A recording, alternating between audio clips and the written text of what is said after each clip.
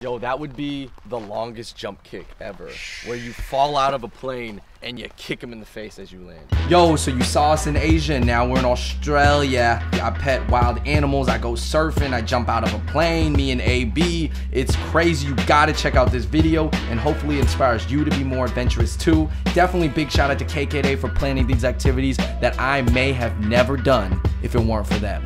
These are the adventures in Australia. Andrew, on this trip there's been plenty of firsts. Singapore, we did bungee. Thailand, jet skied and sea walk. Today, we're about to jump off a plane.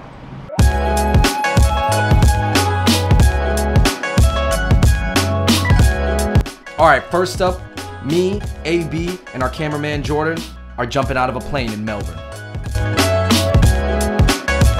I'm not gonna lie, I'm still not scared yet, but I think when I put on the gear, I might start being scared. Are you scared yet? Not yet, not yet. I think once I look down, I'm gonna have a couple prayers. In order to be a skydiving jump master, you have to have at least 500 jumps in before you can even bring anyone out with yourself. Right now I feel pretty safe, but I'm on the ground. What's the point of being weighed? Because the plane can only take a maximum amount of weight. So we need to know what you weigh, we know what our tandem masters weigh, and so the combination of all 6 of you gives us a maximum weight. Has anyone gotten hurt? Not that I know of. Okay.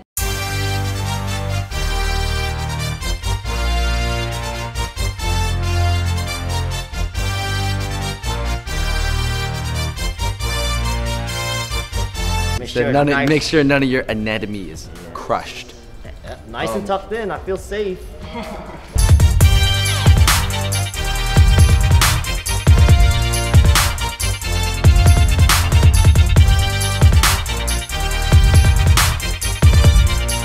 First off, they actually connect you to the aircraft. So they'll use one of these, whichever side is closest to the side of the aircraft, to do that with. First parachute takes 8 minutes to pack. Second parachute takes 2 hours minimum to pack. It is inspected every 6 months regardless. So yeah, there is a backup plan. My heart is beating a little faster now, but I'm really excited. I'm glad to be doing this, these kind of adventurous things, you know. Shout out to David. I know he's missing out on this. So yeah, let's go.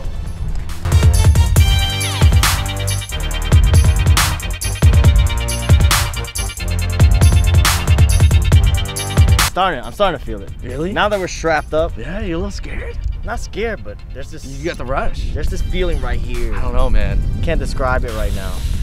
It's a little nervous. Nah. Butterflies. It's gonna be lit. It's gonna be fun. Lady.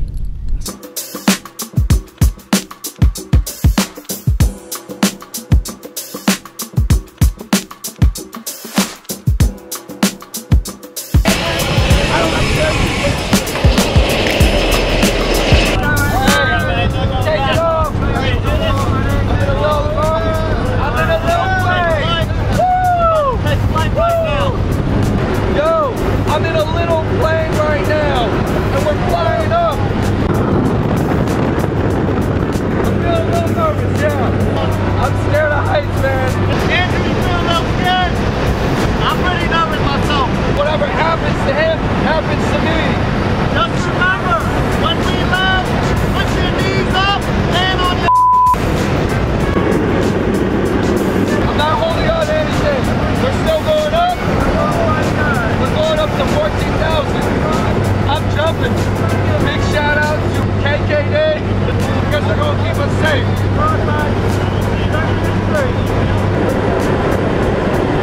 3 minutes to go. Yeah. Oh, got this.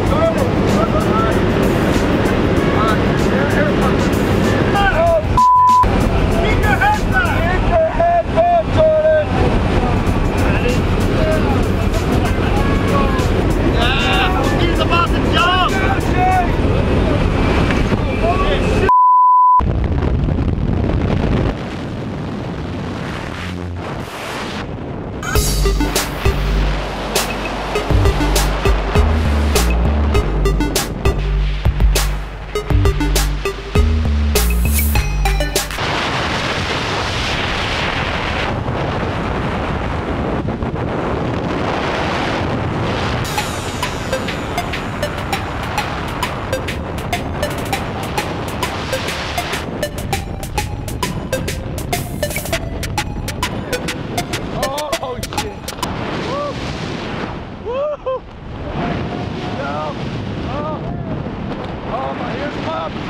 Yo.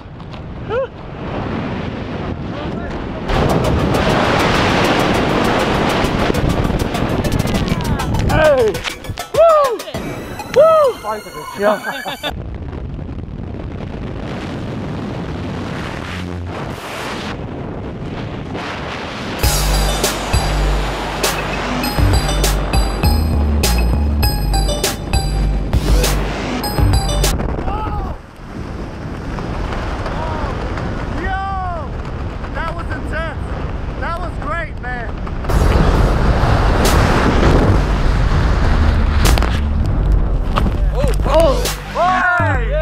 So here's what happened. It was quite exhilarating. Jordan jumps first, and then I jump second, you jump third. I'm sitting there watching you guys just vanish. It's You pretty hear crazy a from my scream. angle. No, you don't hear anything. It's like, poof, it's gone. All I see is clouds. Yeah, it's pretty crazy to see someone get sucked out of an airplane. Yeah. But I will tell you guys, the first 20 seconds are crazy. When you first jump out of the airplane, because your legs are dangling off the airplane, Yeah. right? And you look down, and then you turn your head up, and then you drop. Did you spin? I was spinning for a little bit. Like, I don't know how much I spun. yeah, I don't felt think like I was spinning for a little bit. Okay. And definitely when the parachute comes off and you're kind of floating, it's pretty fun too. It's also exhilarating because you kind of feel like you're on some sort of like... Once it stabilizes, then you're like, all right, we're cool. Well, you're safe. Yeah. That's what you feel a little more safe because the initial jump is a rush. It's something that, I don't know, you want to feel like you can fly. Go with friends or a significant other, you know, somebody to share that experience with. Yeah, cool people. I mean, I understand why it's on the bucket list. Yeah. I get it. I was telling you earlier, like, I didn't have to go skydiving. I think I would feel the same. I was like, oh man, it was something I would do. You know, if it just came up, yeah, I'll do it. But, you know, no one ever set it up. I've been asked before, and sometimes it's expensive. But you know what, it's worth it. To be honest, this is something I never thought I'd be doing in America. Skydiving is just something I write off, like it's not something that Asians do. It was really thrilling and it was a good memory. But next up, we're heading to Sydney for surfing for the first time. We are at the most famous beach in all of Australia right now. Yes, I'm talking about Bondi Beach. Nearly 90% of Australians live on or within the coastline, so you know beach culture is rich out here. Me and AB, we've never been surfing before, so something that we wanted to do when we got to Australia was take some authentic surf lessons. Let's catch some waves.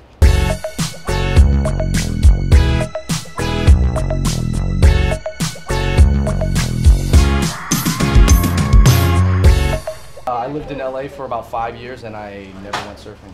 All right, everybody, now it's time to meet our surf instructor, AKA the wave master, AKA the sensei of the sea for today. We got Justin.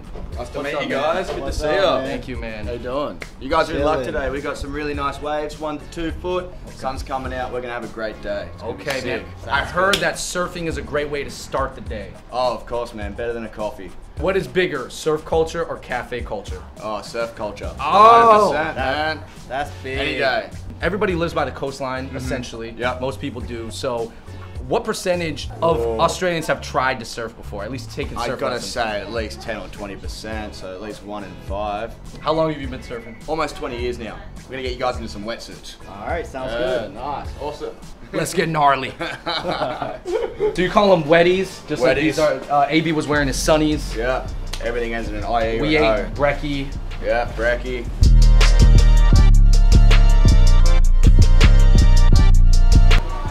Peace. First things first, make sure you apply a lot of sunblock.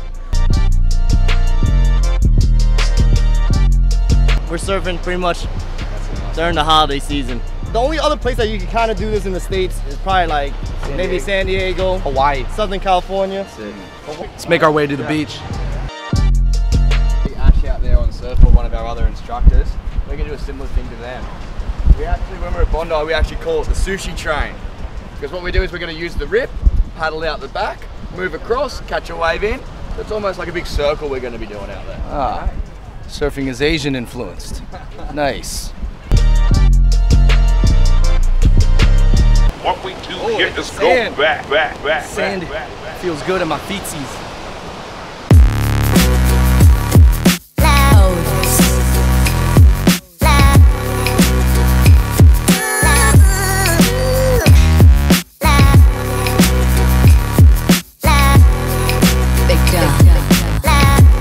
Let's go surfing!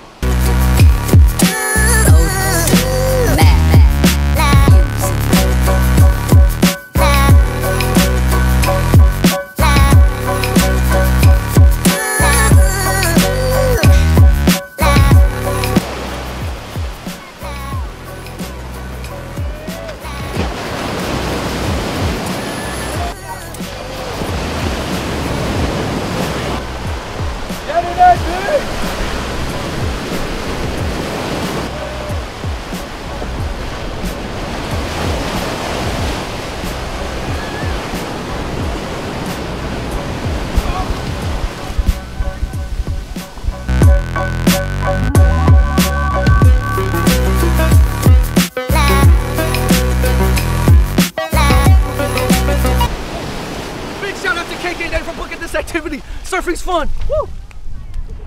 If you've ever talked to a surfer, they talk about surfing like it's an incredible man with nature, euphoric feeling, and I really honestly used to think they were crazy, but man, in my less poetic words, it just feels really, really cool. So we leave the beach now and are headed on to Port Stephens to continue our adventures. First, we feed emus and kangaroos, then we see dolphins, and then we sand surf. Man, it's wild. Keep watching, guys.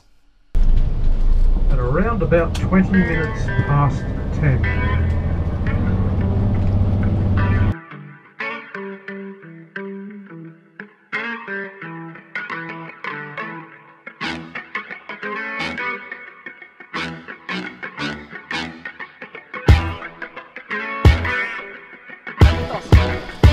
Oh man, it's clearly a kangaroo. It looks the same. No, it doesn't. The legs are exactly the same. Tail's the same. How is it not a kangaroo? Dog, that's a real koala. I've never seen one awake. I've never seen one awake. They usually, oh, bro, you look fake. Yo. No, you're like the raptor. Ah! It kind of hurts. Let me get it. Oh. Ow. Ow. Ow. Oh. Ow. I told you. Hey, hit my finger. That's all I got, bro. Stop. Raptors. These are lace monitors. Lace monitors. Oh, he's just sliding through. I will say I'm pretty impressed at how close they let you get to the animals right off the bat. There's really no preparation. You just walk through, buy your ticket, and then you're out there with the kangaroos and emus. Hello, Mike.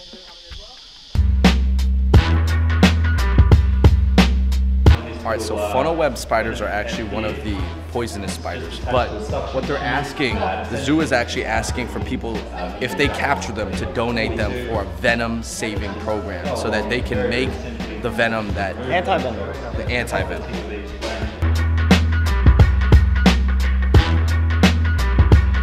They got Gatorade. Oh, gator crossing. Let's go.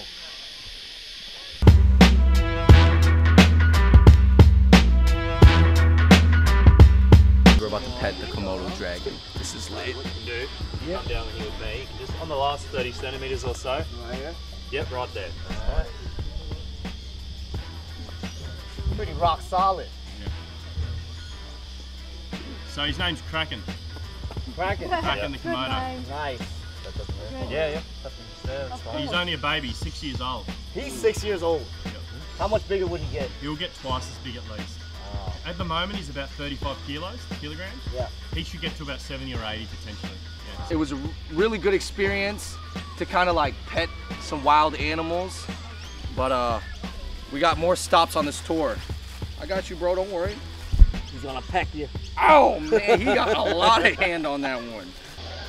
Yo, what a day at the Australian Reptile Park, man. We saw a bunch of live animals, but that was just stop number 1 of the day. Let's keep it moving, Andrew. We got a fun-filled, packed itinerary. Let's get out of here. Woo!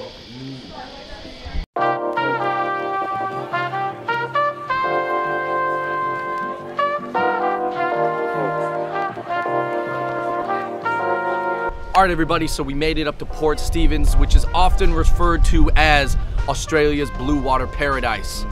AB, what are we gonna be doing here? We're about to go dolphin watching. Hey. That was weak.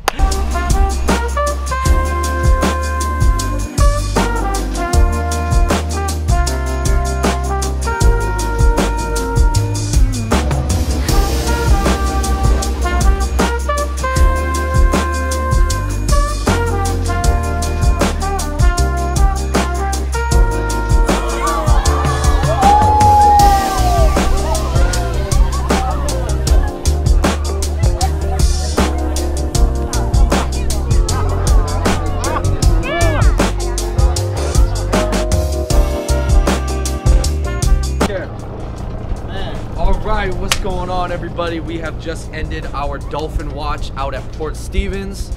Earlier today, we saw the wild animals at the reptile park, and right now, AB, where are we going? We're gonna hit up the sand to go sandboarding. Ooh, we went from the forest to the sea, to the land, to the sand. Let's go.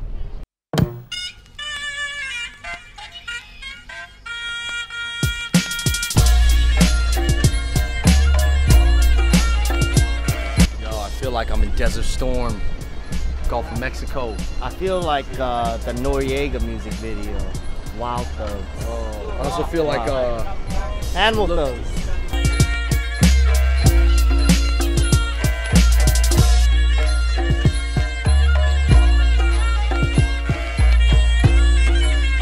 All right, man, so we hit the sand dunes and we're about to go catch some sand. Gnarly. Cowabunga.